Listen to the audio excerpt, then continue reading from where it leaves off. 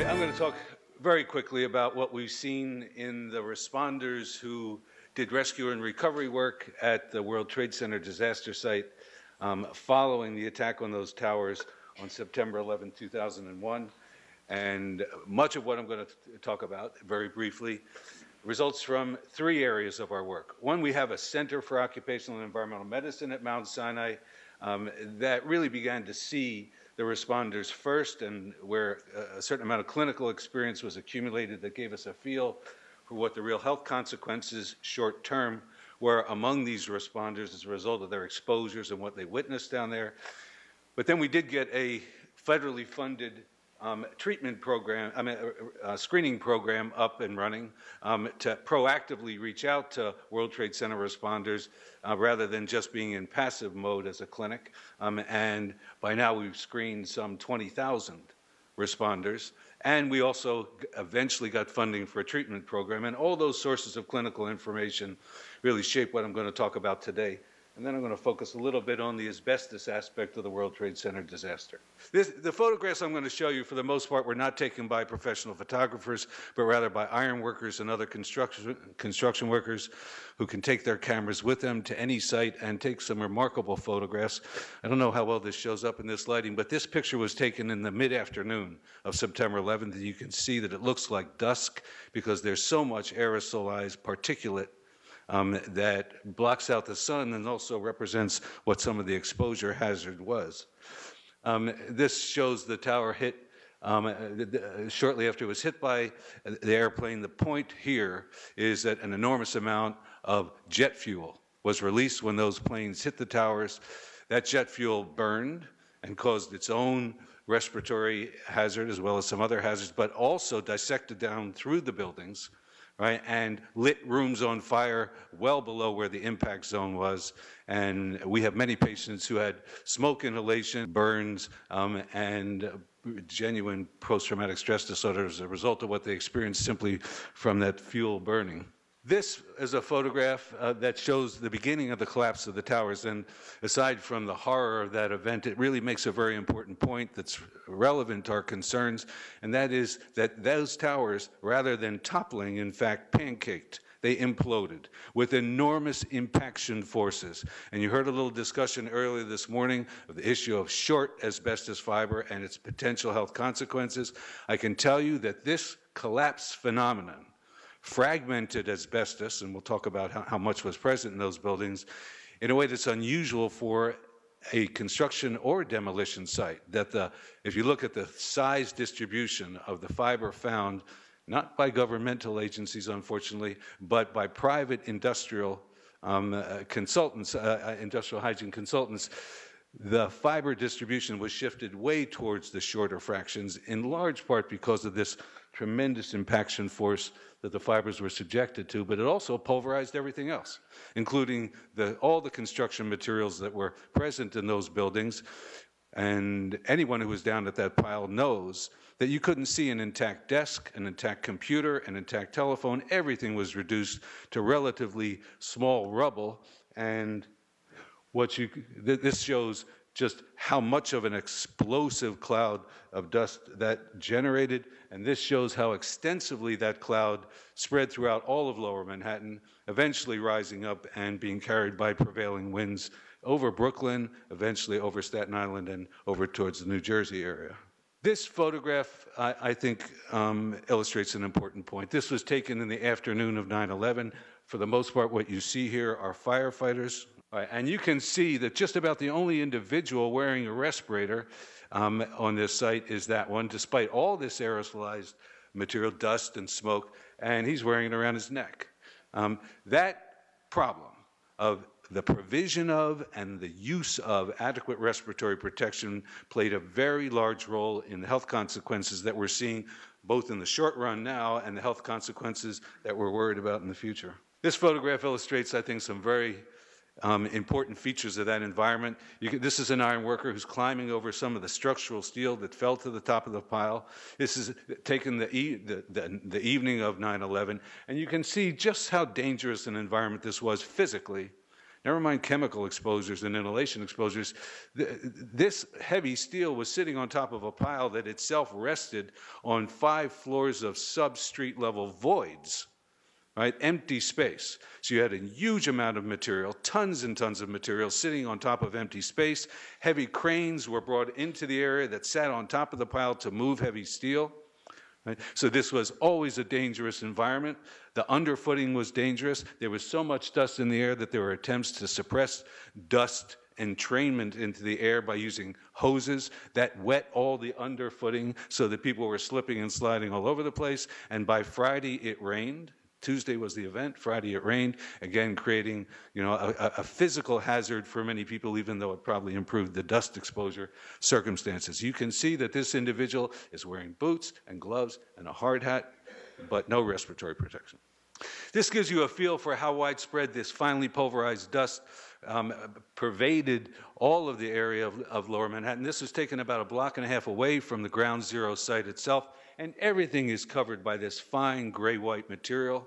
And when analyzed mineralogically, it is predominantly pulverized concrete and gypsum from all the wallboard and concrete and construction.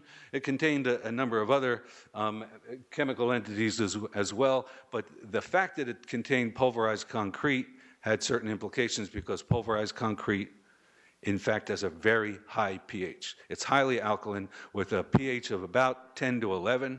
So essentially, when people inhaled this material, and they did, they were inhaling what is essentially as alkaline as Drano, and did cause respiratory burns. Anyone who has worked with wet cement or taking care of workers who work with wet cement knows that when that material is applied to the skin and left there, it produces a corrosive burn. And that will happen in the respiratory tract as well, and that accounts for much of the short-term health consequence we've observed.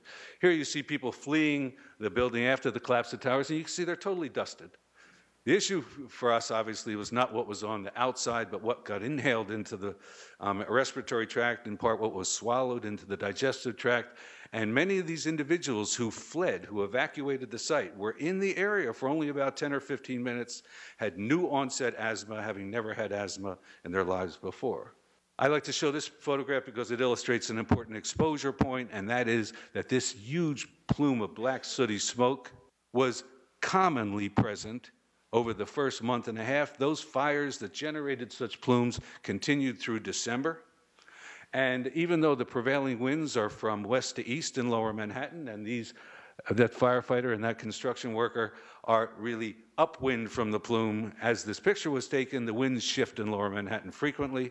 And what we got as reports from many of the responders we examined was that often they would be caught in these plumes, again, without respiratory protection. And in part, it depended on the color of the plume, just how nasty the exposure was. There was a particular yellowish cloud that would sometimes appear depending on what was burning underneath all that debris.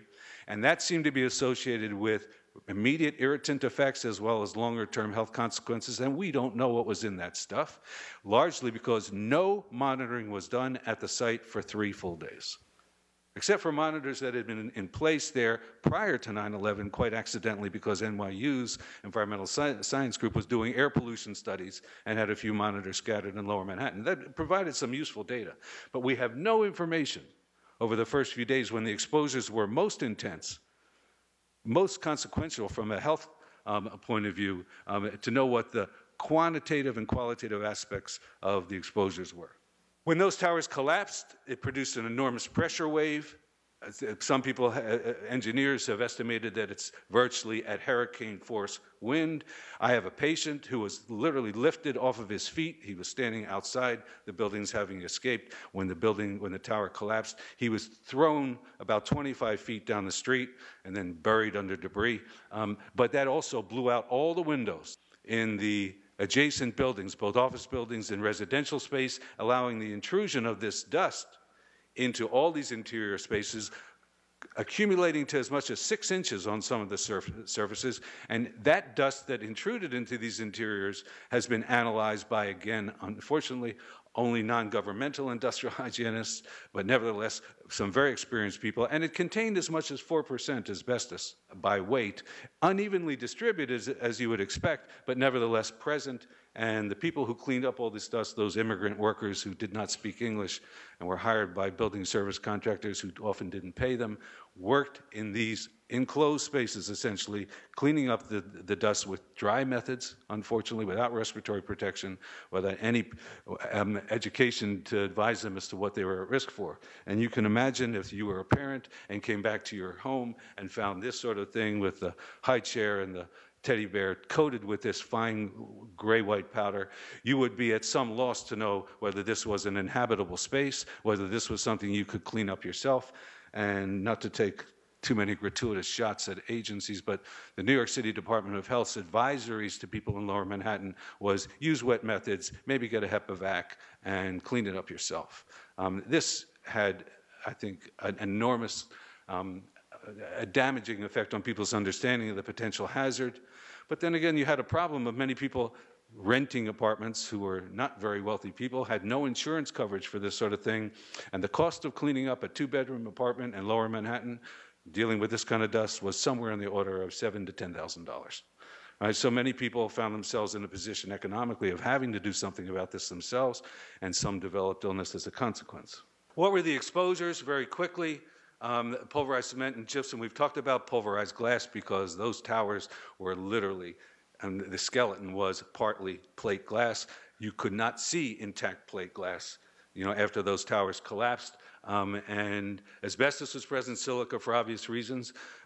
Fibrous glass because, and I'll show this in a moment, after they no longer used asbestos as a spray-on insulation at the World Trade Center towers, they began using fibrous glass. Heavy metals were present, although no heavy metal poisonings were found among all the responders that were tested, over 3,000.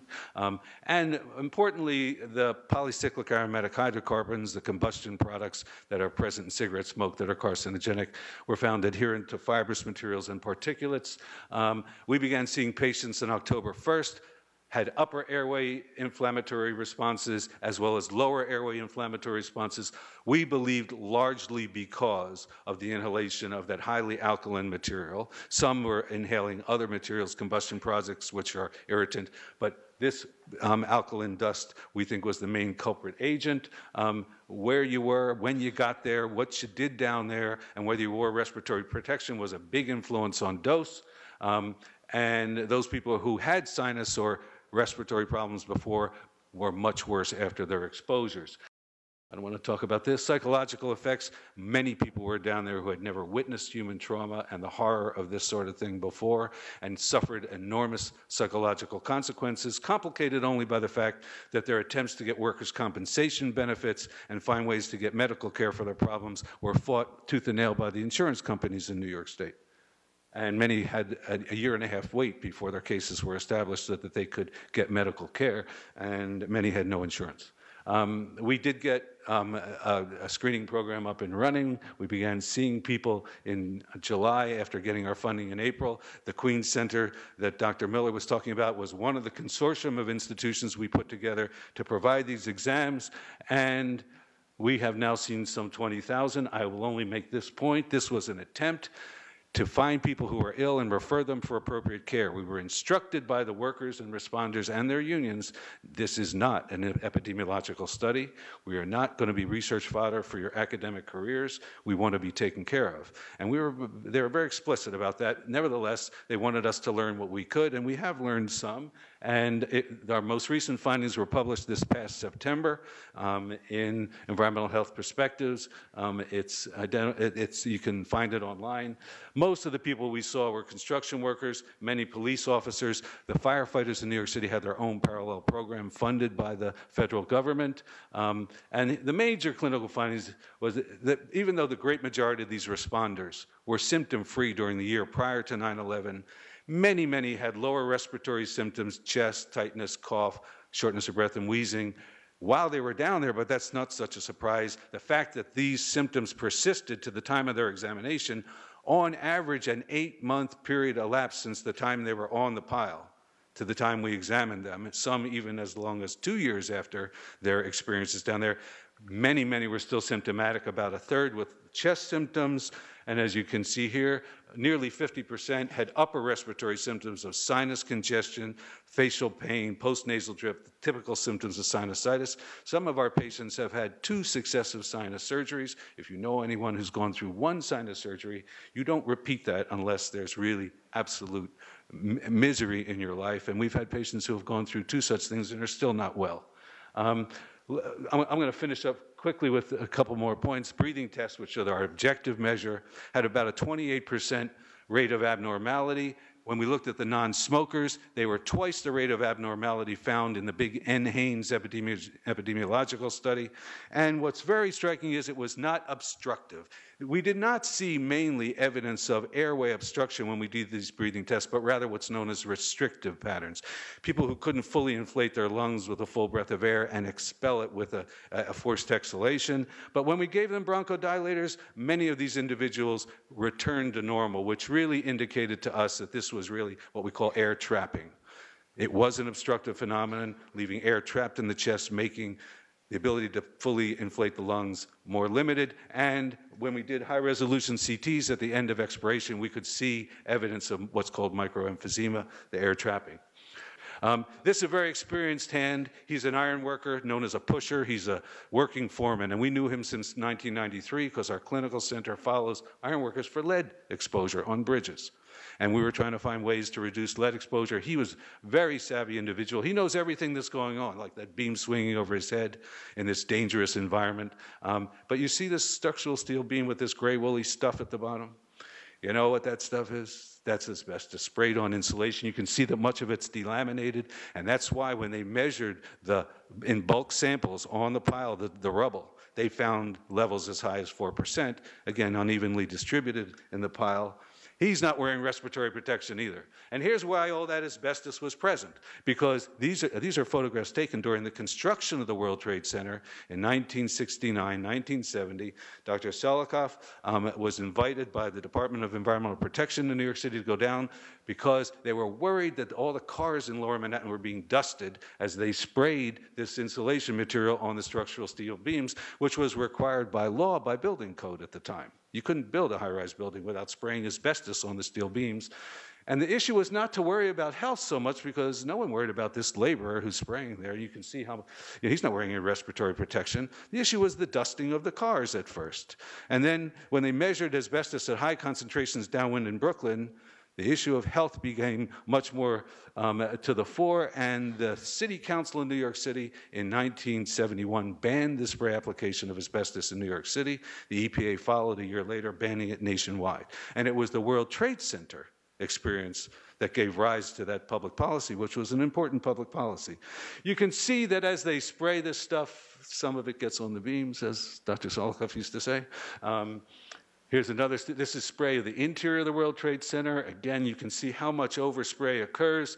Here's a picture of structural steel members with this woolly insulation on it. And we were talking about industrial electricians and sheet metal workers before. You can see why sheet metal workers get disease. Because this guy scraped the stuff off to work on that junction box. That sheet metal worker to work on that duct scraped off the asbestos. No one had warned these people. They wore no respiratory protection, which is why we see high rates of asbestos-related disease on the x-rays of senior tradespeople like this. But the entire area inside the World Trade Center was littered with asbestos from this spray application. You can see it on this little shelf there. And the only point I want to make about asbestos now is that we have no idea, number one, how much was really used in the World Trade Center, because all the purchasing documents went up in smoke when those buildings, in fact, collapsed and burned. But we have anecdotal information from many of the workers who worked to construct those 2 towers, who are still alive, who remember very well how much was used. And even after the ban of the asbestos use and spray in the construction of these buildings, all those bags that were warehoused down there found their way into spray, either mixed with the new non-asbestos material or simply used by contractors because this stuff was not going to be wasted. Right? This cost money, and they knew very well, these workers who were involved in the construction, that tremendous amounts, from sub-basement all the way up to the top-level floors of the elevator shafts were sprayed with this material, and we know that some of the floors, 19 in one tower is suggested, and maybe 20-some in the other tower, were sprayed with asbestos in the structural steel before the ban went into effect. The question really is for us now, in following this population, what's the real risk of developing asbestos-related disease among all these responders? Never mind all the people returned too early to work in Lower Manhattan because the EPA said the air quality was good and workers were required by their employers to come back to work. And never mind all those community residents who came back. If we just look at the responder population, what's the risk of asbestos-related disease and other cancers among them? We don't know. Very few monitoring data are available to us. If you look at occupationally exposed populations, whether we're talking about pipe covers or boiler makers or pipe fitters who work a 30-year lifetime in clouds of asbestos dust, or did, the rates of disease among most of them would not suggest that an exposure of 2 to 3 months at much lower levels than were encountered by these tradespeople in their usual work will not yield a huge wave of disease down the road. And I'm not suggesting no disease will result, but there have been ideas that we're going to see a huge avalanche of asbestos-related disease 20 years down the road. And I, for one, don't believe that's likely. I'm not saying there is no risk associated with this, but I think our population has been, to a certain extent, terrorized, by fears of this issue. But that does not mean, as a matter of public policy, we should not monitor this group and use the best tools that we have and will develop over the next decade in early detection so that, in fact, if people should develop asbestos-related diseases, we can find them at a time that's treatable. The worst that might happen from such an approach is that we might find some disease that's not related to the World Trade Center, but to exposures that may have predated their World Trade Center experience or postdated it. And God forbid that we should find disease that's not related to the World Trade Center and take care of these people that we call heroes, even though it might not be World Trade Center related. So these are questions of social policy that we're wrestling with right now that go beyond the question right now of medicine and science. And with that, I will shut up.